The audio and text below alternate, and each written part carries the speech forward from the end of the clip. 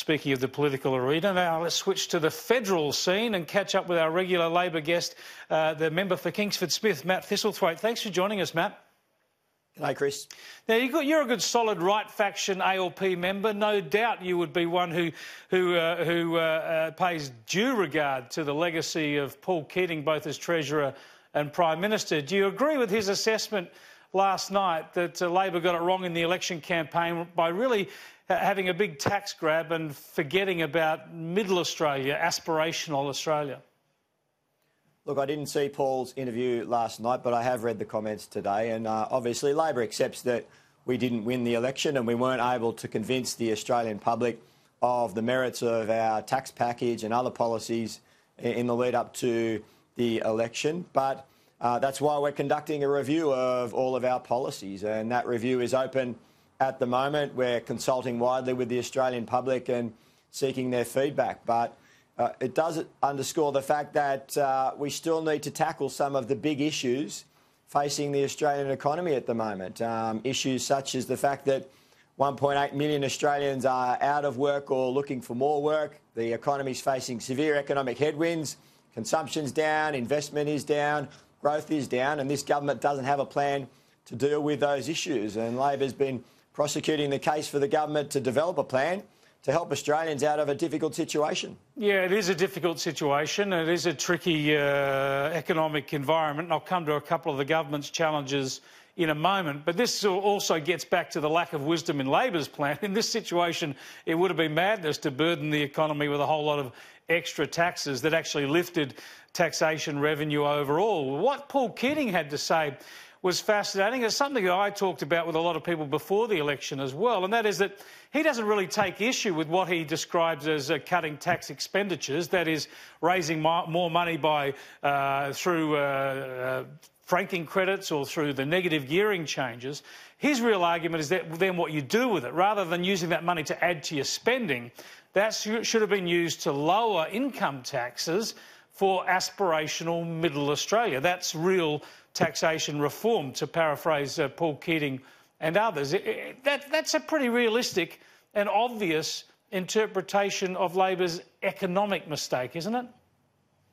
Well, that is exactly what Labor was intending to do, Chris. If you look at Labor's tax package leading up to the election compared to the government, for the average worker on, say, $40,000 a year, they would have been $200 a year better off under Labor's tax package than they would have been under the government. So we were using some of the additional revenue that was raised from the proposals that we took to the election to provide relief for Australians. And that's something that the Reserve Bank Governor has been calling for some months now, to provide a bit of stimulus so that people have more money in their pockets that they can spend in the local community, try and boost consumption, try and boost wages and get the economy growing again. So that was part of Labor's policy that we took to the election. Yeah, there were some tax cuts at the lower end that you agree with the government, but you're increasing the top rate of marginal tax, for instance. One thing that Paul Keating highlighted, he says at 45 cents in the dollar, that's too low. It should be down around 39 cents in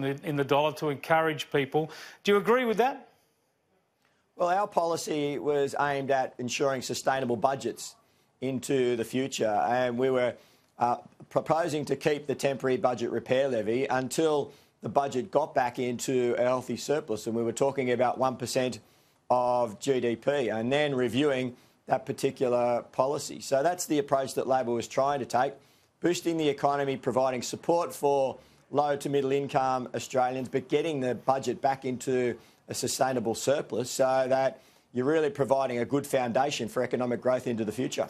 You really are still defending it, I suppose, although you concede that all this stuff is going to be reviewed. And that's a good point. You've got 3 years, or almost 3 years, really, to come up with a new economic agenda to take to the next election.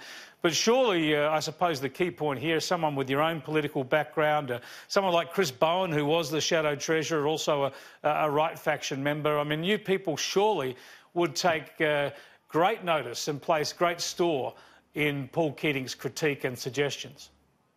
Yeah, we certainly do. I always listen to the comments and the advice of Paul Keating. He was certainly, I believe, Australia's greatest treasurer and laid the foundations for the 27 years of economic growth that Australia has enjoyed.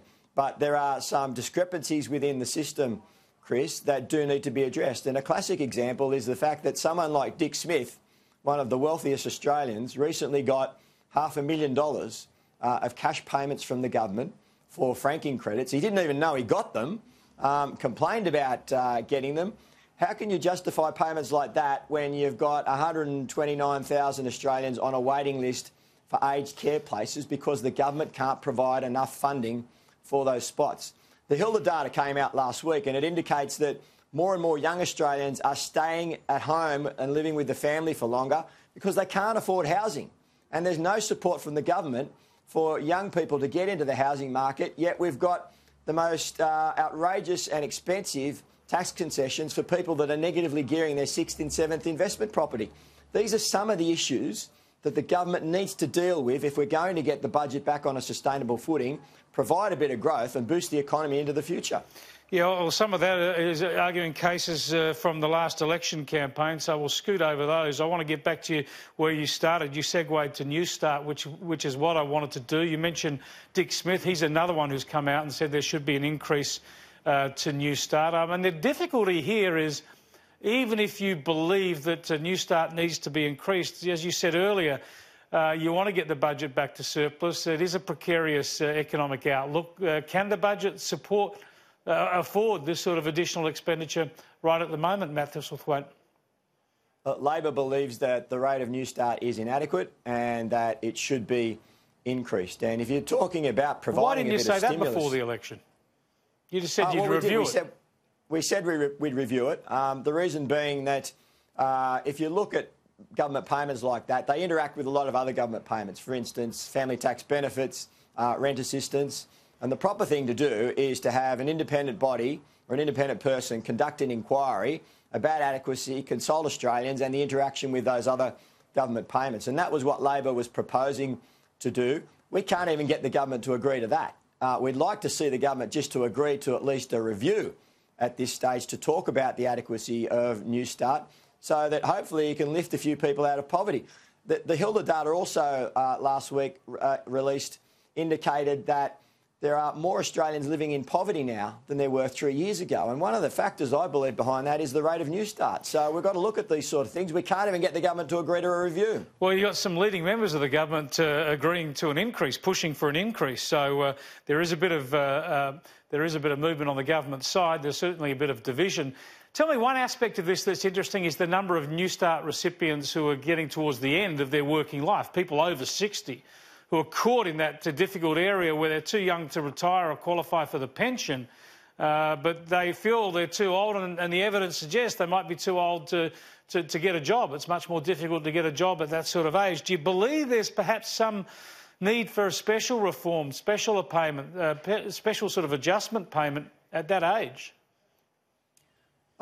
Chris, there's nothing more disheartening than sitting down in your electorate office with someone that's in their late 50s that's been made redundant, can't retire yet because they can't afford to, and wants to work. And they can't get back into the workforce, unfortunately, because of their age. People just won't employ them. And the majority of people that are on New Start are in that category. They're over 55 years of age and they're trying to get back into the workforce. And they're the people that we need to be thinking about when we're talking about raising the level of New Start, because the Prime Minister's fond of saying, you know, if you have a go, then you'll get a go.